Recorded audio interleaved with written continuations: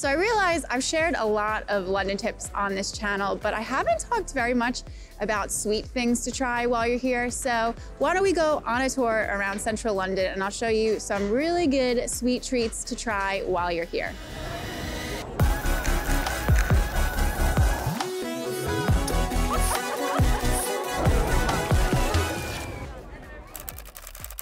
Okay, we're in the Covent Garden area on a little street called Rose Street, which most people would not find because it's a bit away from the main parts of Covent Garden. But I was passing by this street one day a few years ago and I could smell this amazing smell. And I followed the smell to this little Swedish cafe called Bagerier, and it's very small, but they make Swedish bread and Swedish sweet treats. They also have coffee and tea that you can get. So I'm gonna pop in and get a cinnamon bun, which is like my favorite thing to get from here. Okay, they didn't have any Cinnabuns made yet. So instead I went for a Danish pastry called Spandau, and it's got pastry-ness with cream and jelly-colored raspberries on top. So I guess this will have to do. My favorite thing to do, eat on camera. It was very good though. Oh, I'm already full, Marco. I don't know. We have like 10 places where I'm gonna be eating things. But luckily, I did bring some Tupperwares to put all of the sweet treats into so nothing gets wasted. But honestly, I'm already full and we have so much more to do.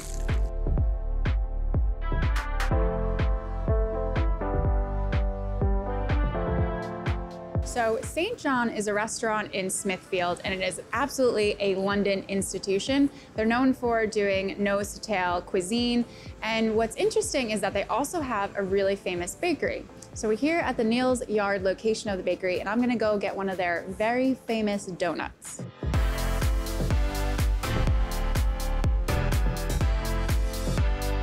So St. John donuts are really light and fluffy. I think they must be baked.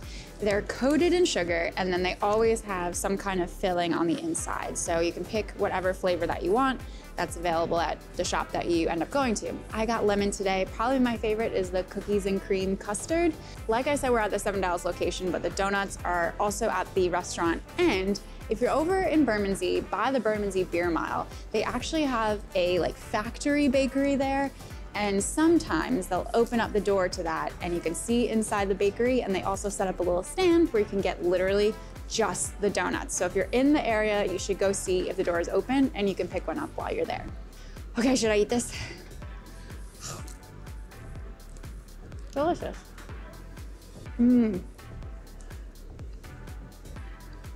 Check out that filling.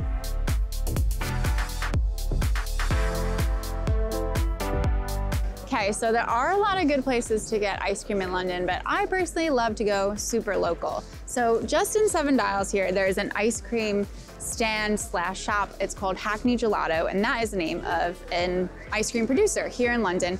And they make their ice cream handmade right in Hackney, which is in East London. The brand was started by two guys that met while working at a Michelin star restaurant together. And they thought, you know what, London doesn't have any really, really good gelato. So they went to Italy and they went around the country learning how to make the best gelato possible. And then they came back to London and set up the company.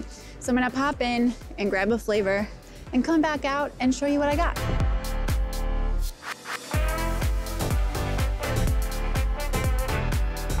Okay, I opted for the raspberry sorbet.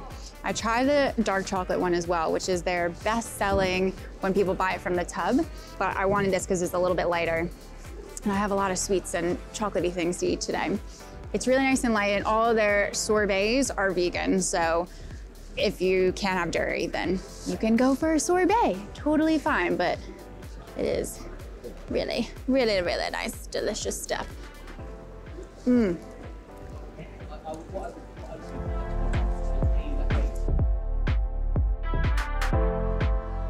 Okay, this place that we're at now is very niche and it's called Cafe de Nata. This is where, besides coffee, you can only get pastel de nata, which is the very famous Portuguese sweet treat. So if you've been wanting to try it, this is the place to do it because they make so many every single day fresh, so they've really gotten it down to an art. Also, we're in Soho. This is their main location. There's one also in Hammersmith and South Kensington, but this Soho location is open until midnight on the weekends, so you can get yourself a little drunk snack after the bar before you head back to your hotel. Right, so I've gone for 3 different kinds. One is the classic, one is the blueberry, and one is apple and cinnamon. But I'm gonna go for the classic for the moment. So yummy.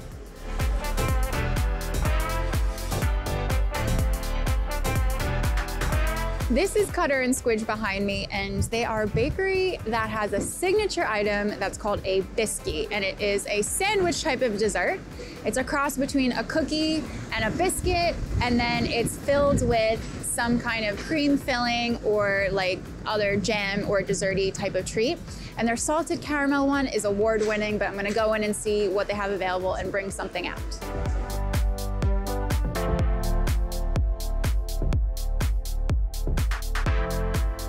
Okay, I couldn't choose just one, so I went for the s'mores one, which actually has a vegetarian marshmallow and also the chocolate brownie. So let's dig into this guy and see how it goes. As an American, I can't turn down a s'more.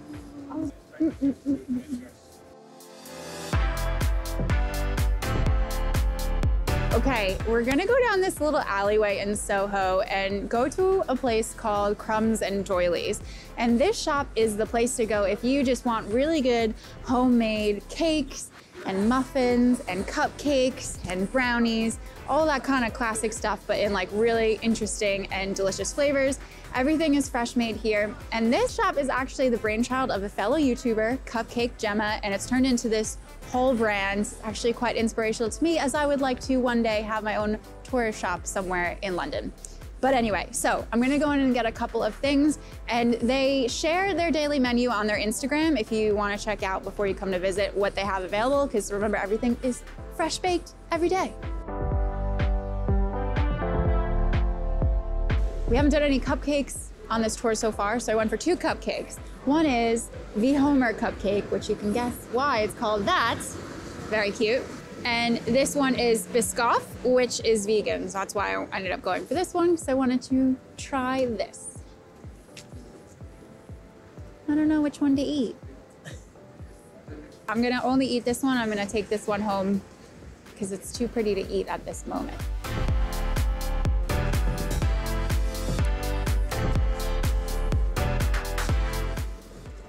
Oh my God. You know it's a good bakery when they can still do vegan and gluten-free stuff really well, and this is really good even though it's vegan.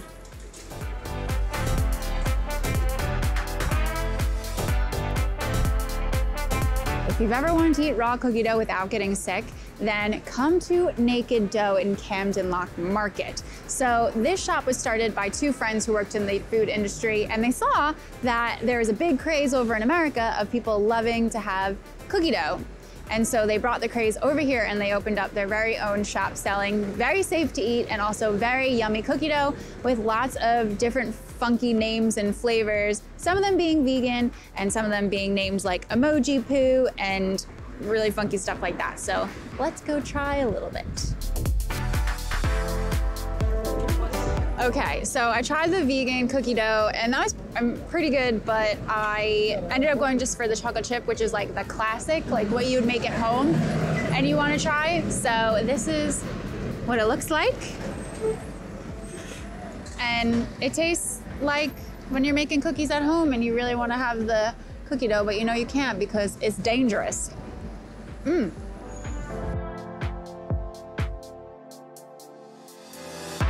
Okay, we're still in Camden. This is Mama Son's Dirty Ice Cream, and this is a Filipino ice cream parlor. And the thing to get here is the bilog. It is a Filipino dessert. It's essentially taking a Filipino milk bun, and then they put ice cream inside of it, and then they toast it so it makes a hot ice cream sandwich. And the ice cream that you want to get, because it's the traditional Filipino one, is called ube, and it's made with purple Filipino yam, I'm pretty sure that it is. and it's really nice. So I'm gonna go get one and I'll show you what it looks like.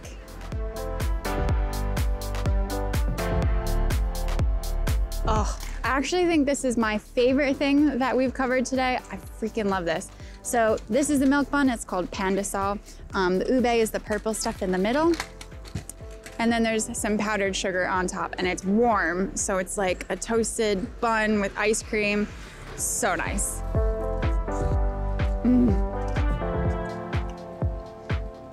So good.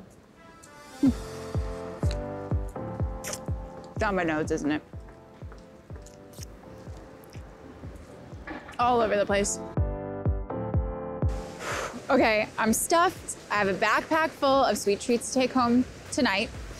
And I hope that you found some cool places to check out for sweet treats in London. And if you want more sweet treats like ice cream, then click the box that's popping up below me where you see me taste testing a bunch of really cool and quirky ice creams all around London. Covent Garden, but it gets, sorry, before I